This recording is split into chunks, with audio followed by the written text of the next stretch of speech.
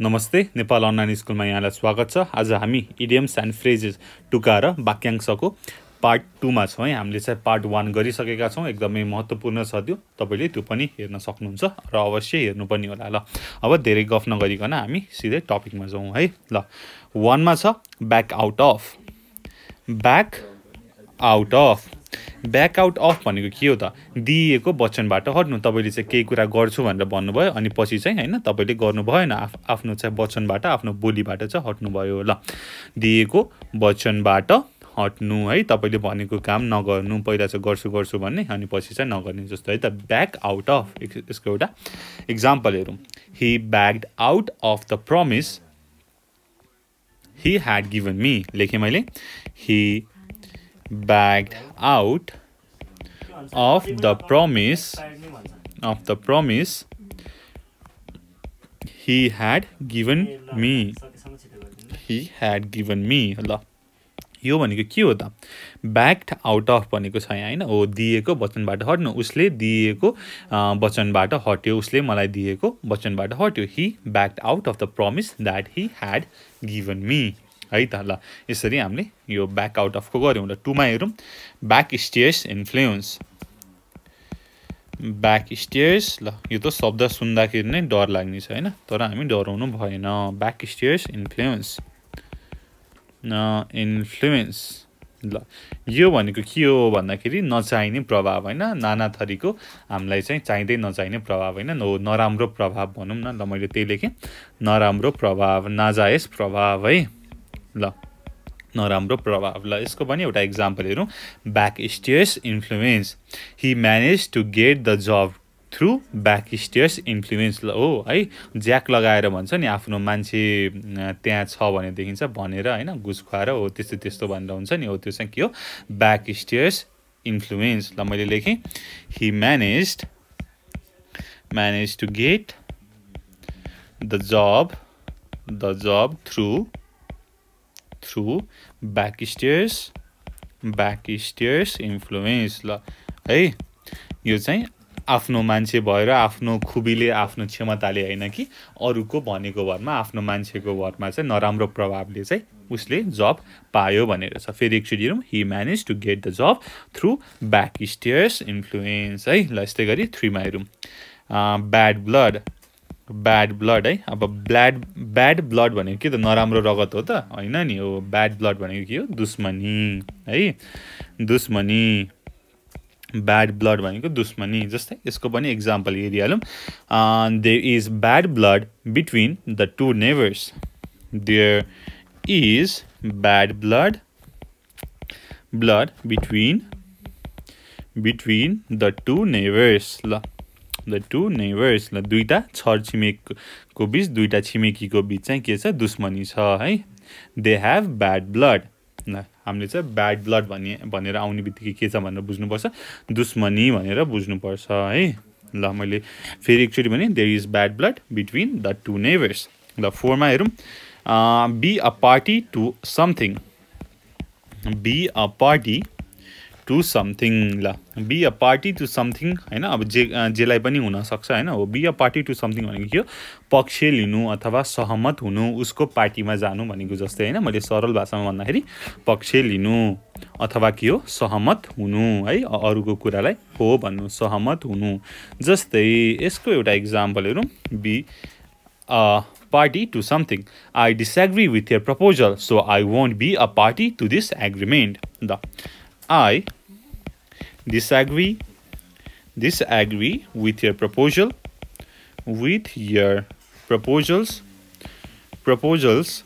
so I won't be a party to this agreement। ल AGREEMENT agreement। फेरि एकचोटि हेरौँ। Be a party to something, पक्ष लिनु अथवा सहमत हुनु। I disagree with your proposal, म तिम्रो प्रपोजलसँग एग्री गर्दिनँ, म चाहिँ सहमत छैन। So I won't be party to this agreement, so म तिम्रो यो कुराको पक्ष लिँदिनँ। So I won't be party to this agreement. ल अब यस्तै गरी 5 हेरौँ है त। 5 मा B L years. Be all ears. Be all ears भनेको के हो त निकै ध्यानले सुन्नु एकदमै ध्यान दिएर सुन्नु न हो कसैको कुरा चाहिँ एकदम चाक लाएर सुन्नु ल निकै ध्यानले सुन्नु है निकै ध्यानले सुन्नु अब यसको पनि एउटा एक्जाम्पल हेरौँ अनि बुझिहालिन्छ है ल The children were all ears as I began to tell the story of Ali Baba. The children were all ears as I began to tell the story of Ali Baba. ल तपाईहरुले अली बाबाको कथा सुन्नु भएको छैन भने सुन्नुस् है ल अब back to the topic.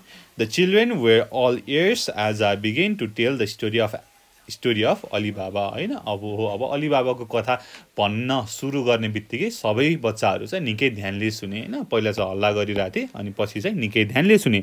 The children were all ears as I began to tell the story of Ali Baba. ल यस्तै गरी 6 मा be beside अब oneself हैन अब जो पनि हुन सक्छ himself herself है मैले चाहिँ यहाँ oneself लेखे be beside oneself भनेको के भावनामा बेकाबु हुनु हैन भावनाले डुबाउनु भन्छ नि हो त्यस्तै भावनामा बेकाबु हुनु आफ्नो भावनालाई कन्ट्रोल गर्न नसक्नु भावनामा बेकाबु हुनु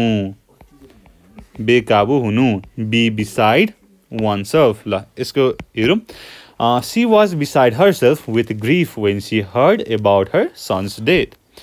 She was beside herself with grief हैन दुखले एकदमै भावनामा बेकाबु भइन् आफ्नो भावनालाई कन्ट्रोल गर्न सकिनन् when job she heard about her son's death ल son's death ल यो भनेको हेरौँ है अब जब उनले आफ्नो छोराको मृत्युको खबर सुनिन् उनी चाहिँ दुखको भावनामा डुबिन् उनले दुखको भावना काबु गर्न सकिनन् she was beside herself with grief है ल मैले यसलाई अन्डरलाइन गरे she was beside herself मैले फेरि एकचोटी गरे she was beside herself with grief when she heard about her son's death अब यस्तै गरी 7 मा गरौँ be born with a silver spoon in one's mouth ल यो एकदमै रमाइलो छ be born with a silver spoon in one's mouth ल अब जन्मिँदैखेरि चाहिँ मुखमा चाँदीको चम्चा रे रमाइलो छ be born with a silver spoon in one's mouth भनेको के त अत्यन्त धनवान हुनु हैन धनीको घरमा जन्मिनु है ल भनेको त्यही हो ल मैले लेखे अत्यन्त धनवान हुनु अथवा धनी हुनु मैले धनवान हुनु नै लेखिन धनवान हुनु जस्तै अब को चाहिँ धनी छ त राम धनी छ छैन त्यसपछि शिव त धनी हुने कुरै भएन ल विष्णुको कुरा गरौँ हैन ल Vishnu was born with a silver spoon in his mouth ल उ चाहिँ जन्मिँदैखेरि एकदमै धनी थियो भन्छ नि हैन उसँग चाहिँ धन एकदमै थियो भनेको उसको चाहिँ अब प्यारेन्ट्सहरुले कमाएको भनौं न हैन उसलाई चाहिँ केहीको कमी थिएन उ चाहिँ एकदमै भरिपूर्ण थियो हैन हरेक आर्थिक सम्पत्तिले एकदम सुखी थियो भन्न खोजेको हैन हो so Vishnu was born with a silver spoon in his mouth ल भनेको मुखमा चाहिँ लिटरली चाँदीको चम्चा हैन कि उ चाहिँ जन्मिँदैखेरि एकदमै धनी घरमा जन्मियो भनेको जस्तै हो हैन उसलाई सबै कुराले पुगेको थियो भनेको ल be born with a silver spoon in one's mouth अत्यन्त धनवान हुनु Vishnu was born with a silver spoon in his mouth अब 8 मा हेरौँ be bound to अब be bound to भनेको के हो भन्दाखेरि निश्चित रूपले हैन पक्का रूपले मैले लेखे निश्चित रूपले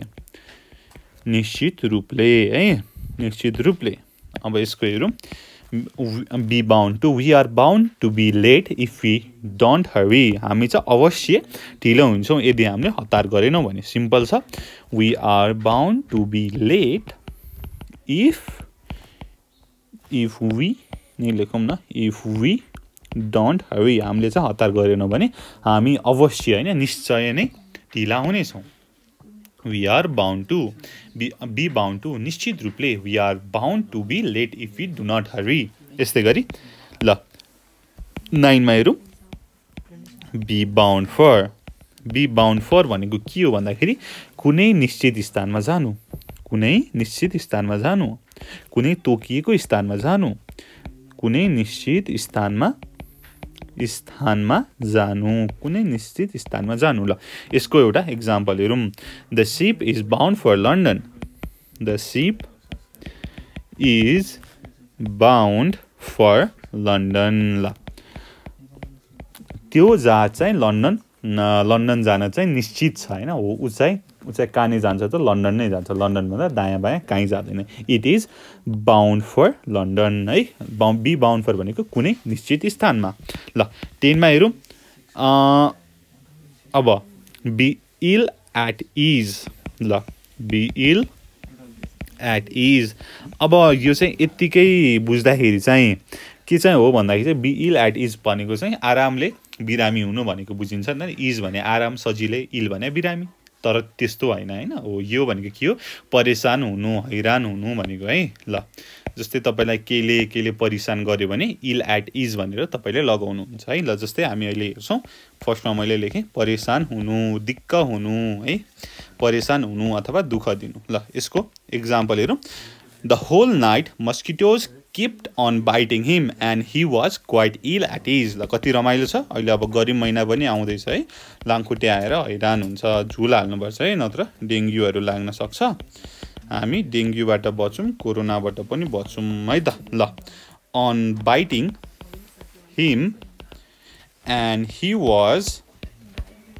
quite ill at ease है त अब यो भनेको के हो त रातभरि लाङखुट्टेले टोकेर उ चाहिँ सुत्न सकेन उ चाहिँ परेशान भयो उ सुत्न नसकेर दिक्क भयो he was the whole night mosquitoes kept on biting him and he was quite ill at ease है त ill at ease भनेको परेशान हुनु दिक्क हुनु दुःख दिनु ल मैले फेरि एकचोटी पढे the whole night mosquitoes kept on biting him and he was quite ill at ease है ल यसरी हामीले प्रयोग गर्न सक्छौं यस्तै गरी be in the way भनेको के हो बाटो रोक्नु है यो चाहिँ सिम्पल छ बाटो रोक्नु be in the way भनेको बाटो रोक्नु ल अब यो चाहिँ कसरी हुन्छ त एकचोटी हेरौं is this chair in your way is this chair in your way के यो मेज तिम्रो बाटोमा छ के यो मेजले तिम्रो बाटो रोकिराको छ भनेर भनेको सिम्पल छ is this chair in your way ल हेर्नुस् in your way हैन be in the way भनेको बाटो रोक्नु is this chair in the way के यो चेयरले बाटो रोकिराको छ सिम्पल छ है ल अब 12 जाउँ be no more है ल be no more भनेको के हो मर्नु हैन अन्त्य हुनु सक्नु भनेको जस्तै मर्नु हो है त अन्त्य हुनु डेथ हुनु ल be no more since her husband is no more she feels quite lost ल हेर्नुस् मैले गरे since her husband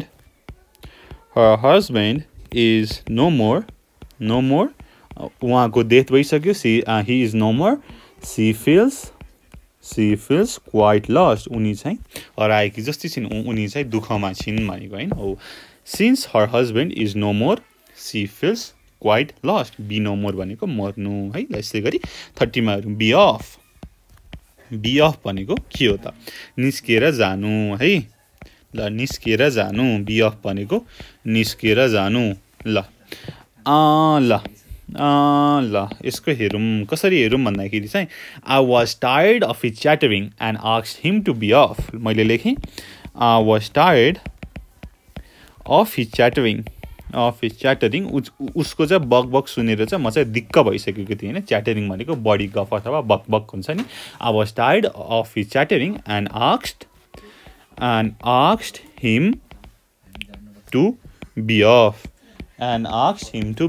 अनि मैले चाहिँ उसलाई निस्केर जान भने है त ल he was getting on my nerves and I asked him to be off है उसको चाहिँ च्याटरिङले चाहिँ मलाई दिक्क बनाइसकेको थियो अनि मैले चाहिँ उसलाई निस्केर जान भने ल त्यसै भएर कसैलाई दिक्क बनाउनु हुन्न है ल अब के गरौँ भन्दाखेरि 14 को गरौँ ल 14 मा be out of question be out of the question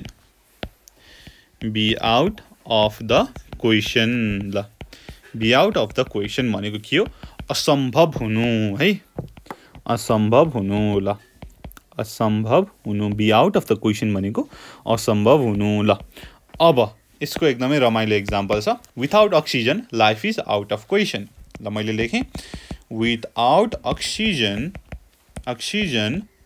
life is out of question ल यसमा मैले भन्नुपर्ने केही छैन नि है ल अक्सिजन बिना बाँच्न सकिन्छ त असम्भव छ नि हैन हो त्यो चाहिँ आउट अफ क्वेसन भनेको के हो असम्भव हुनु without oxygen life is out of question life चाहिँ कल्पना गर्न पनि गाह्रो छ हैन असम्भव छ ल अब 15 मा हेरौँ be under as under as भनेको के हो नाबालक हुनु हैन उमेर नपुग्नु भनेको है ल बी अन्डर एज भनेको नाबालक हुनु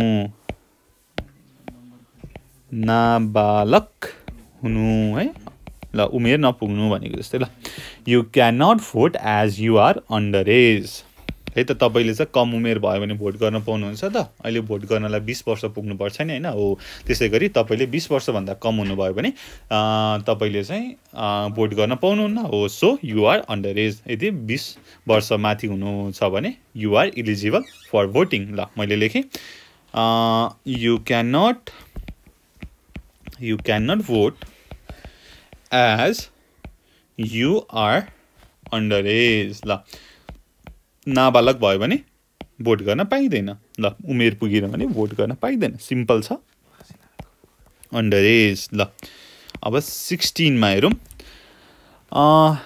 बी अफ समथिङ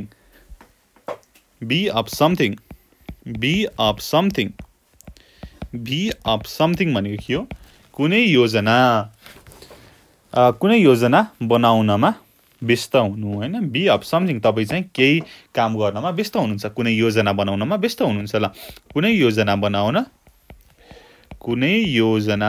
बनाउन व्यस्त हुनु है बनाउनमा व्यस्त हुनु ल व्यस्त हुनु कुनै योजना बनाउनमा व्यस्त हुनु ल अब यसको I am sure they are up to something हैन मलाई थाहा छ तिनीहरु केही साजिश त रच्दैछन् उनीहरु केही त योजना बनाउँदैछन् हैन अब यसको चाहिँ अगाडि थोरै मैले के लेखे these boys have suspicious movement हैन यिनीहरुको चाहिँ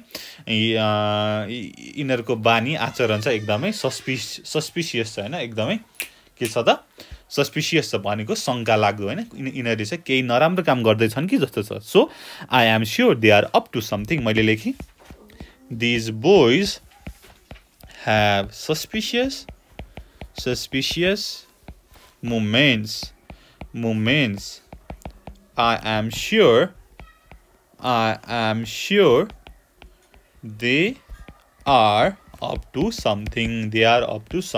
ल यी केटाहरुको आचरण हैन बानी व्यवहार चाहिँ एकदमै शंकास्पद छ so I am sure they are up to something र म पक्का छु तिनीहरु चाहिँ केही योजना बनाउँदैछन् तिनीहरु चाहिँ केही नराम्रो काम गर्दैछन् I am sure they are up to something ल मैले फेरि भने बी अप टु समथिङ कुनै योजना बनाउनमा व्यस्त हुनु this boys have suspicious moment I am sure they are up to something अब 17 हेरौं बी वेल अफ भनेको के हो त धनवान हुनु है त ल धेरै धन हुनु भनेको जस्तै धनवान हुनु बी वेल अफ ल हेरौं यसको बी वेल अफ धनवान हुनु they own a house and a car so they are certainly well of अथवा they certainly are well of ल मैले लेखे they own a house and a car so they certainly are well off ल हेर्नुस् be well off धनवान हुनु be well off भनेको के हो धनवान हुनु they own a house and a car उनीहरुसँग चाहिँ घर र गाडी छ र त्यसबाट हामीले के कन्क्लुजन निकाल्न सक्छौं उनीहरु चाहिँ पक्कै पनि धनवान हुनुपर्छ उनीहरु पक्कै पनि धनी हुनुपर्छ भनेर हामीले निष्कर्ष निकाल्छौं सो बी वेल अफ भनेको धनवान हुनु they own a house and a car so they certainly are well of ल यसपछि 18 मा हेरौँ be worth its weight in gold मैले लेखेँ be worth its weight in gold ल यो भनेको के हो त भन्दाखेरि बहुतै किम्ती हुनु हैन एकदमै महत्त्वपूर्ण हुनु ल बहुतै किम्ती हुनु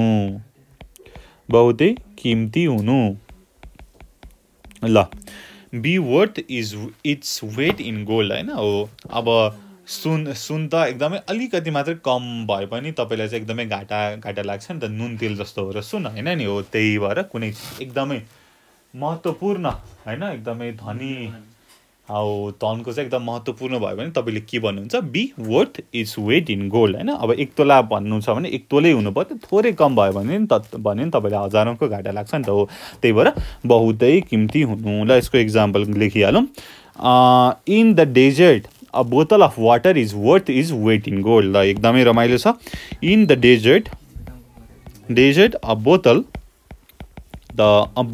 of water is worth its weight in gold ल अब तपाईले चाहिँ मरुभूमिमा जाँदाखेरि चाहिँ अब पानीको भ्यालु चाहिँ एकदमै सुनकै बराबर हुन्छ नि त हो हैन अब हुँदैन हैन अब मरुभूमिमा त पानी हुँदैन हो त्यही भएर मरुभूमिमा पानी एकदमै बहुमूल्य छ नि त हो त्यही भएर तपाईले के भन्नुहुन्छ इन द डेजर्ट अ बोतल of water is worth its weight in gold हैन हो त्यसको चाहिँ भ्यालु सुनकै बराबर छ हैन हो त्यो चाहिँ एकदम नपाइने भएर त्यसको भ्यालु चाहिँ सुनकै बराबर छ is worth its weight in gold त्यसपछि 19 मा है अब पढाउँदाखेरि चाहिँ भोक लाग्छ खाजा खान मन लाग्छ है तर पढाउने काम चाहिँ छोड्नुहुन्न है पढाउने काम चाहिँ पढिरहनु पर्छ अनि पढाएपछि मात्रै खाजा खानुपर्छ है यहाँ ल ठीक छ अब मैले फेरि चाहिँ मैले मात्रै हो तपाईहरु चाहिँ पज गरेर खाना खान सक्नुहुन्छ है ल यस्तै गरी बियर डाउन अपन ल बियर डाउन अपन भनेको के हो त आक्रामक हुनु हैन हो कसैमाथि झम्टनु ल आक्रमण गर्नु अथवा आक्रमण हुनु युद्ध गर्नु जस्तै हो है त ल भनेको बियर डाउन अपन भनेको our warship bore down upon the enemy लेखी मैले our warship bore down upon the enemy ल अब यो भनेको के हो हाम्रो जहाज हैन हाम्रो युद्ध जहाजले एनिमीको भनेको इनिमीलाई आक्रमण गर्यो our warship bore down upon the enemy हाम्रो वारशिपले हाम्रो युद्ध जहाजले इनिमीलाई दुश्मनलाई आक्रमण गर्यो भनेको छ अब यो वारशिप एम्युनिसनहरुको बारेमा जान्न चाहनुहुन्छ भने तपाईले एउटा भिडियो छ हामीले चाहिँ वार एन्ड एम्युनिसन यस्तै एउटा भिडियो छ त्यसमा चाहिँ नेपाली टु इंग्लिश ट्रान्सलेसन गरेर बनाएका छौं त्यो भिडियो तपाईले हेर्न सक्नुहुन्छ है त ल मैले अब लास्ट एउटा 20 गरे बीस्ट अफ बर्डन ल बीस्ट अफ बर्डन भनेको भार बीस्ट भनेको अब एनिमल जस्तै हैन अब हामीले चाहिँ अब बीस्ट अफ बर्डन भनेको के भन्छौ सामान बोक्ने जनावर है त ल सामान बोक्ने जनावर जस्तै गधा खच्चड हैन हो सामान बोक्ने जनावर ल जस्तै मैले लेखे म्युल्स are used as beast of burden म्युल्स are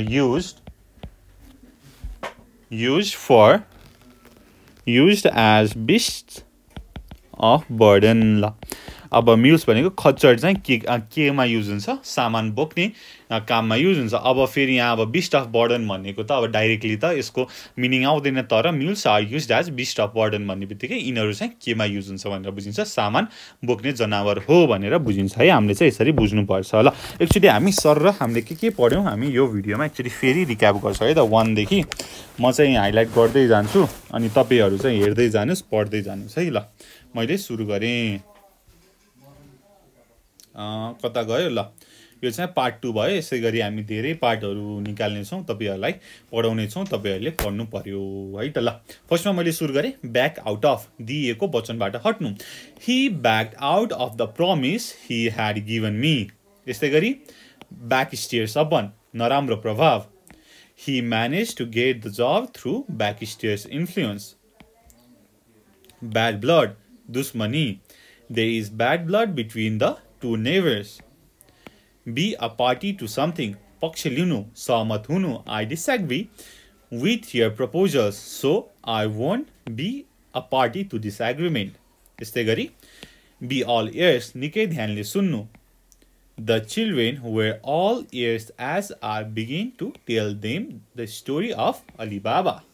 त्यस्तै गरी be beside oneself, भगवानको माई ब्याड, आजकल धेरै भगवान भन्न थालेर यहाँनिर भावना छ है. ल भावनामा बेकाबु हुनु. ल हैन, भगवानको नाम चाहिँ लिइरहनु पर्छ, केही हुँदैन है. हरेक कुरामा भगवानको नाम लिइरहनु पर्छ, राम्रो हुन्छ. ल त्यो कुरा छोड्नु.